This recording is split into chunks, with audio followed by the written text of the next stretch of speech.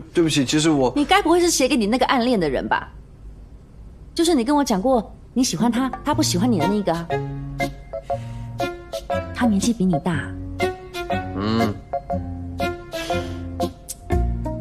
搞了半天，这是一首告白歌曲，那就更不应该放在歌唱节目里面了。为什么？以后你红了话，会被人家扒出来了，想没想过？哦。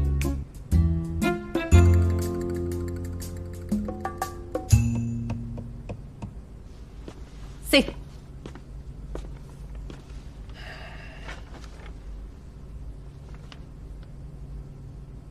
我也不是那么一个不通情理的人，对不对？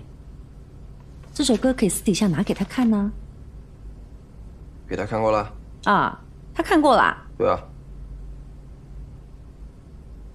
那怎么样？他喜欢吗？有没有很感动？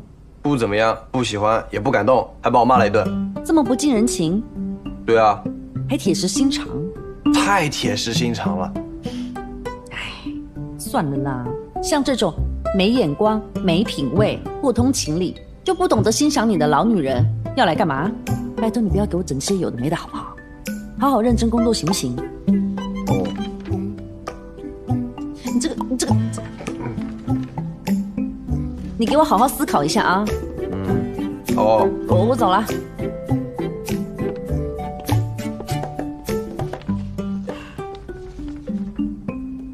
挺好的啊。可以了。来，小鬼，看到了没有？这个就是等一下你要比赛的舞台，那边是导师的位置，所以让你习惯一下，千万不要紧张。而且这次呢是积分制，像那个吴老师也是一个导师，但是只有他一个人给你高分没有用，要4个导师都给你高分才可以。所以等一下姐带你去后面，跟那些导师打声招呼，让他们留下好印象。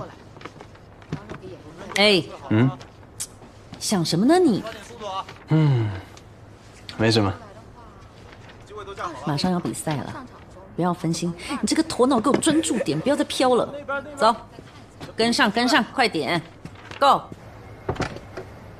评委导师呀，若楠姐，这么巧啊？你也是导师？怎么没有人告诉我？子豪是全能艺人，以前出过唱片的呀，来一个歌唱比赛做导师，很奇怪吗？你是故意的？怎么可能是故意的？思达是新人，想要露脸嘛，很正常。但我们子豪不一样，我们可是节目组求着来的。哎，看若楠姐的口气，好像对子豪当导师不太开心。那这样嘛，节目还没有开始录制，现在退赛的话还来得及。你放心，思达是不会退赛的，我们会坚持到最后。不过也请某些人不要耍那种烂手段，毕竟看节目的也不光是他的粉丝，还是有很多明事理的人的。怕玩黑幕啊？那我还真是奇怪了，为什么你们越害怕，我反而越兴奋？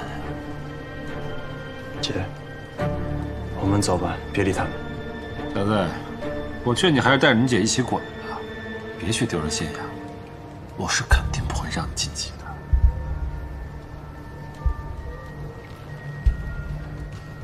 呦，怎么着了？又想动手啊？来，我不会动手的，你脏。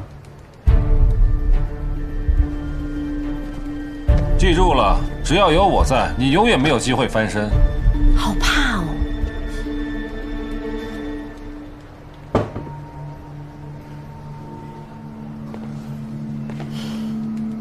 思达，你别怕，你是新人，所以你没有办法选择工作，好的坏的你都得上。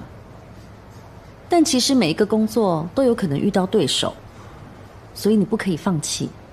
如果你放弃的话，你就让那些对手达到目的了。姐，你放心，我不会放弃的，就算淘汰了也没有关系，我会重视这个舞台，全力以赴。那就好。但是淘汰了还是有关系的。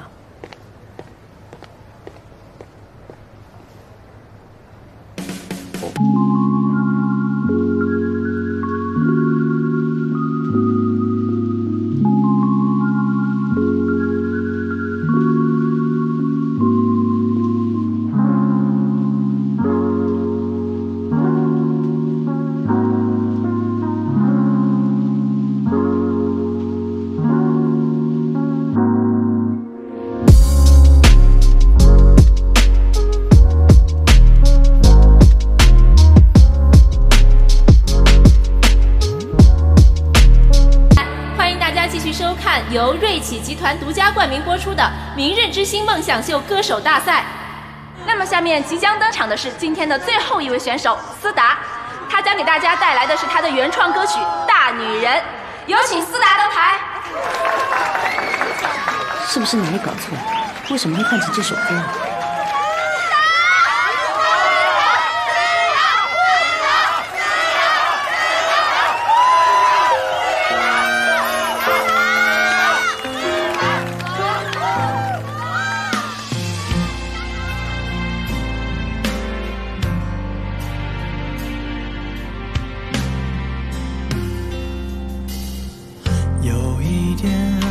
却害怕犯规，明知道不配却不想后退，难道这就是爱情的滋味？只是习惯了说无所谓，每一点防备就闯进心扉，知道冒昧却执迷不悔，心跳藏眼底，有1万分贝，每分每秒都想要回味。但女人总爱独自面对。打扰夏老师，怎么了？我想换一首我的表演歌曲。临时换歌？你确定啊？这种比赛最忌讳的就是临时换歌，发挥太不好了。我确定。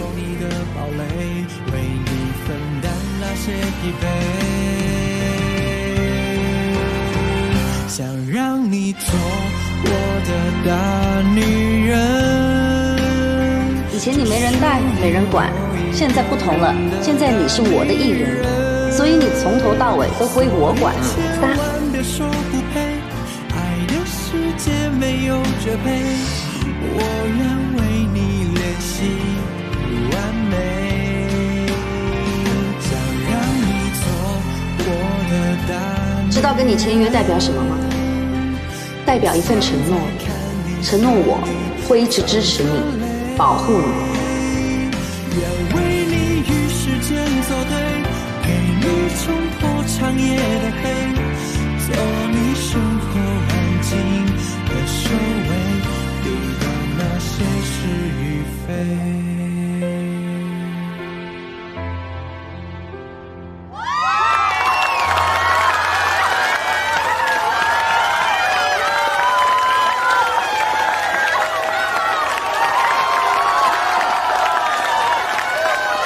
好的，感谢思达给大家带来的深情现场，非常的动人啊。那么下面请我们的4名导师对思达刚刚的演唱来进行点评，并且打分。你知不知道，你选了一首原创歌曲，是非常冒险的行为，但是你成功的征服了我，也征服了现场所有的观众。乐坛需要你这样冒险的歌手，所以我给你打10分。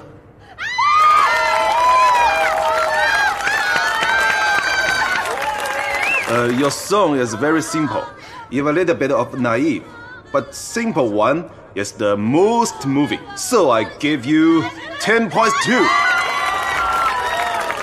每个人都有自己的喜好，我并不觉得刚刚那首歌有打动到我，而且你的技巧和气息有明显的不足，和其他选手比起来并没有突出，所以我给你5分。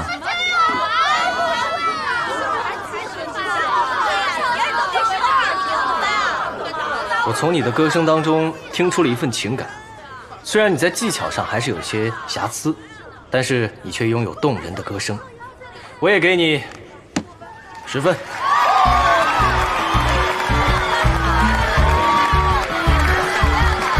那么思达在所有的初赛选手中排名第3，恭喜思达晋级。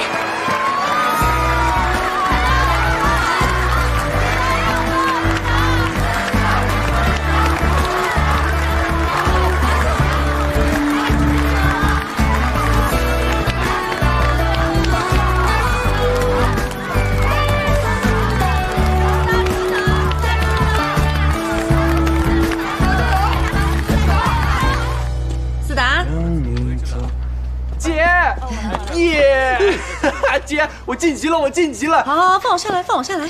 我晋级了，姐，你有没有看到？刚刚我在台上面，虽然好紧张，但我满脑子想的都是你，我眼睛里是你，麦克风是你，架子是你，全都是你，我看的所有观众都是你。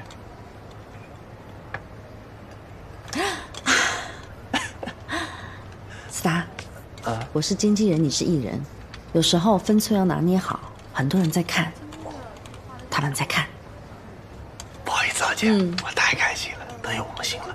这才半决赛就得意忘形了，后面还有很长的路要走。这已经进入半决赛了。终于进入半决赛了。我要去一下洗手间，等我回来的时候，我希望你已经冷静下来了啊。哦。姐，我没有被淘汰哦。Yes。想让你做我的大女人。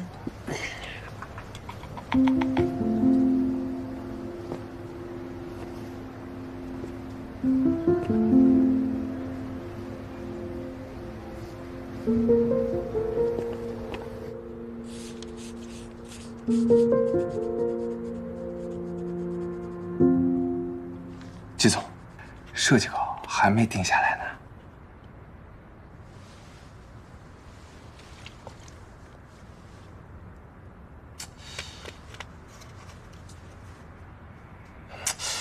哎呀，这桌子太脏了，这个脏吗？我都没办法集中精力了。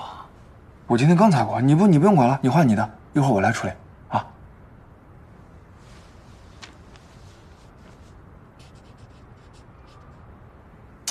这笔不好用，没办法集中精力改稿，影响我创作思维。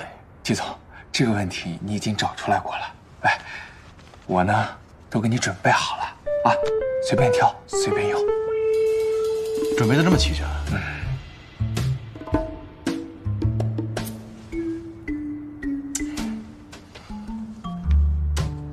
这纸，季总，我求你不要再找借口了，好不好？设计稿都已经交上来了，你看哪个都不满意，可是你又不改。之前你嫌工作量不够，大家为了配合你，把生产周期压缩到了1个月。上一批的设计稿已经投入生产了。可是这一批的设计稿搁在这儿半个月了，还没有结果。季总，你就是在找理由。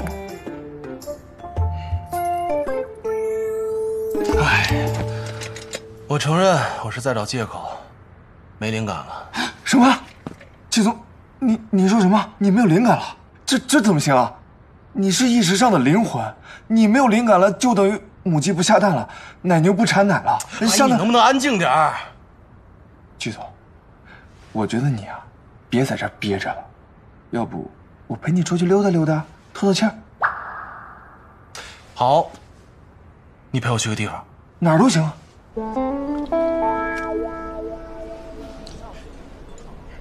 季总，这大晚上吃麻辣火锅，你的口味也太重了吧？